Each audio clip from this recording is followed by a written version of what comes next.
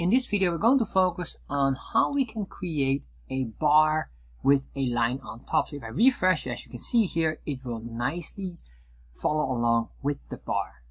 So let's start to look how we can add a line on top of a bar chart in chartjs 4. So we have here this border template, which you can find here on chartjs3.com getting started, or this specific link here, which you can find in the description box. Once you're on here, just copy this chunk of code and you're good to go. Next, if you want to join our Patreon and get the source code, check out here our Patreon page, and of course join the Discord channel. So what we're going to do here is the following. We're going to create here a very simple plugin. So here after the options, we'll go to comma. So we will type in here plugins, and then we can say here maybe a top line. Copy this. Then we're going to say here constant top line equals ID of top line, and then when would we like to draw this? In this case, we would like to draw the top line after we draw the bar charts or the data sets. So we're going to say here after data sets draw, that needs to be an S. All right, then we're going to say a chart arcs plugins, and then we're going to say here we're going to do an object destructuring, although this one will be very basic because we don't need much. So we're going to say here I need the CTX because I want to draw on the canvas, and I probably will need the data because I want to grab later on these border colors as a part of the line drawing. So what I want to do now is basically have access to every data point, and for that I'm going to use a built-in function from chartjs, which is chart.get the dataset meta dataset or index dataset index 0 dot data. By doing that, let's save that, refresh, open up the developer tab. You can see we get an array. An array consists of all the x and y coordinates, and that's exactly what I need to draw the line with the position, but also it gives us a lot of extra information.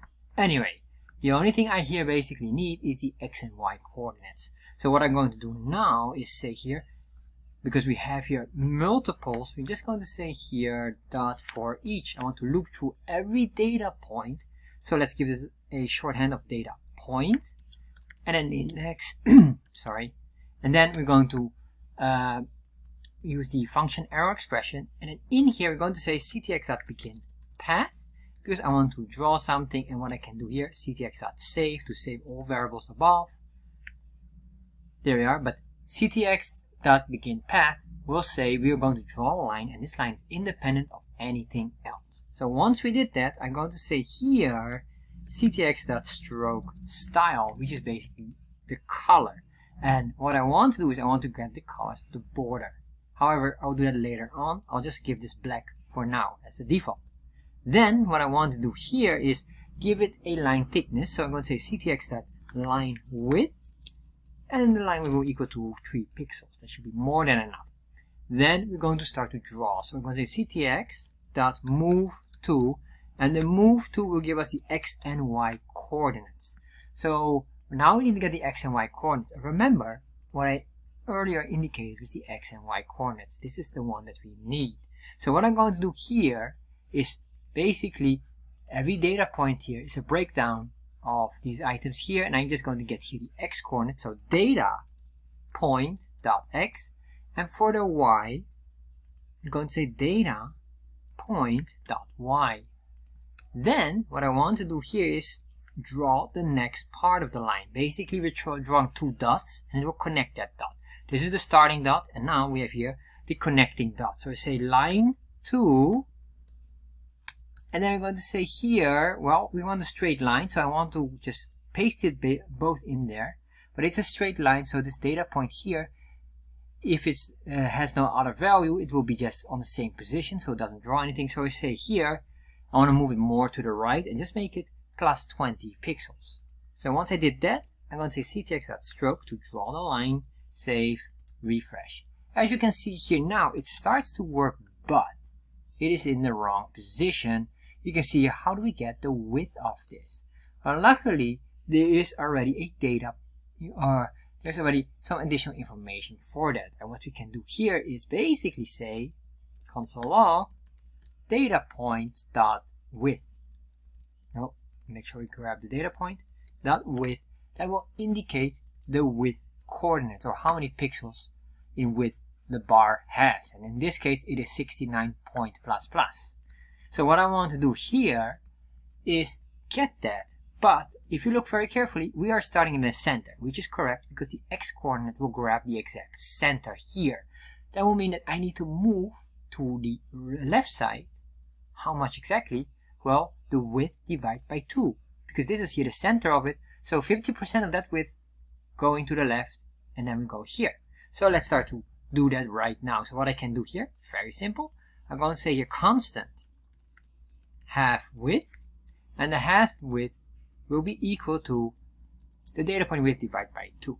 Very straightforward. Then what I can do here is say I want to start more to the left, and the closer to the left or to this side is equal to 0. So I need to, whatever is the value here, deduct it to go to the left side. That's what we're doing here. So minus, and then we can say here plus half width, and let's save that, refresh, and now we get it fully. However, if you look at this, let's push this a little bit more up because it is far too close. So what I'm going to do here to push it up is 0, down is whatever the maximum value would be in pixels. So if I want to go higher up, I need to say minus or deduct the amount of y value. So I'm going to say here I want to just move this maybe 6 pixels up, minus 6, save, refresh, and now we have a 6 pixel padding between there. That is beautiful. Now as you can see here, we need to put in color, but also look at this here. This is jumping away or outside the chart area. I don't want that. We're going to solve that later on as well. Let's first give it the bar color or the border color that we assigned here above. So to do that, we're going to say here, in this part, we're going to just go here basically to the data object that we already prepared. So we say data.datasets, and in this case, I'm just going to hard code dataset 0 because we only have one dataset. Then we're going to say here border color, and then we're going to put in here this value, which is the index. Put that in there, save, refresh. There you are. Absolutely phenomenal. Let's push this down now by doing the following.